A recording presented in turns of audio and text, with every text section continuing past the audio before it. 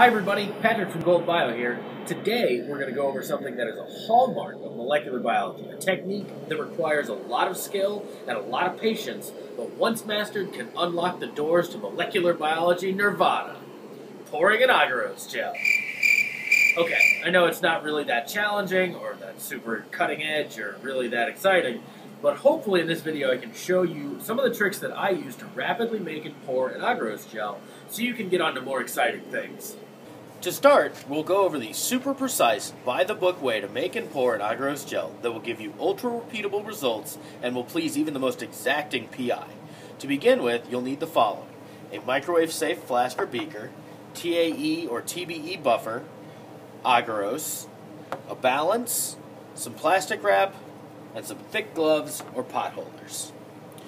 First, you want to determine the percentage of gel you need. You'll want to use a low percentage gel for large DNA pieces and a higher percentage gel for small DNA fragments. We'll be making a 100 ml 1% gel, which is a pretty good all-around gel. You'll start by weighing 1 gram of agarose and adding it to your flask. Next, you'll measure out 100 ml of TAE or TBE Buffer and add it to your flask. Swirl it a few times to distribute the agarose. Next, place a small square of saran wrap over the top of the flask and seal it up.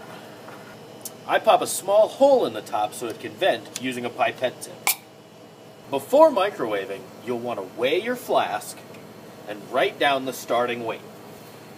Next, microwave on 100% power for 1 minute. You'll want to watch it closely to make sure it doesn't boil over. After the first minute, wait a few seconds, and then remove the flask and swirl very gently. Be very careful when doing this, as it can boil over at any moment. This still needs a little bit more time, so return it to the microwave and continue microwaving in 30-second increments until all the agarose has dissolved. After your agarose is in solution, reweigh the flask and add DiH2O, not more buffer, to reach your initial weight. It shouldn't take too much. Next, swirl it a little bit and then let it rest on the bench so it can cool until it reaches about 60 degrees Celsius. You don't want to leave it unattended though, because the outside of the agar can cool faster than the inside.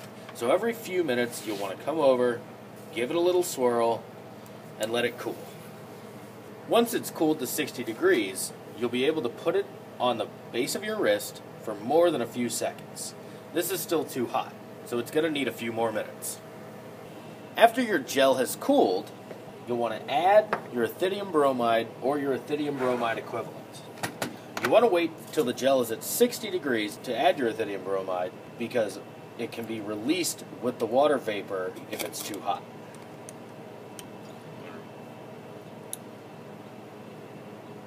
Next, you'll want to cast your gel in your gel casting box.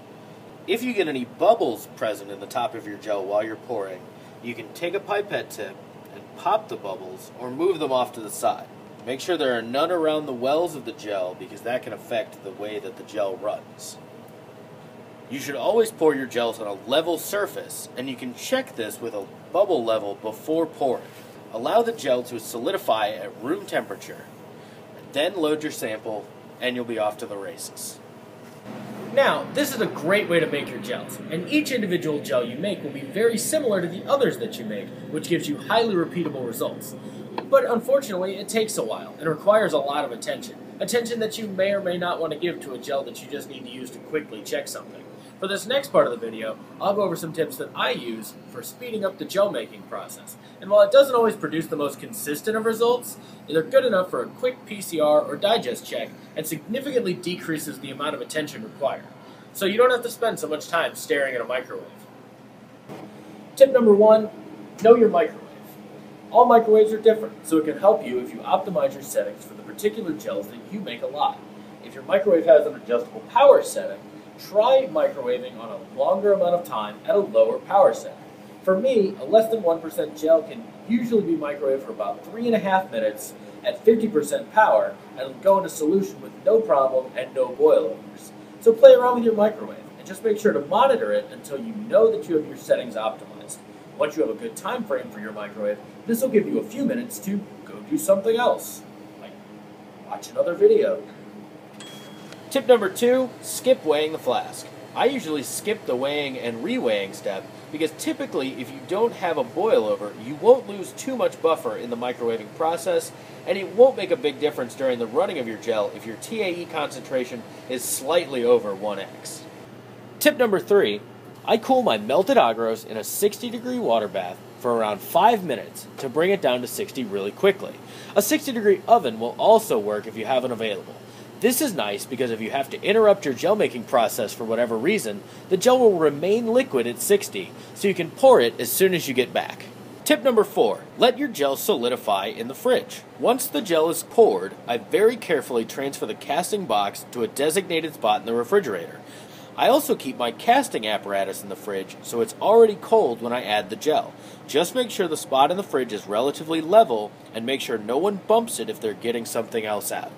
Hopefully you found these tips helpful, and maybe we got you thinking a little bit more about your gel electrophoresis. Let us know if you have any of your own tips in the comments, and as always, you can contact me at techsupport@goldbio.com. Thanks for watching!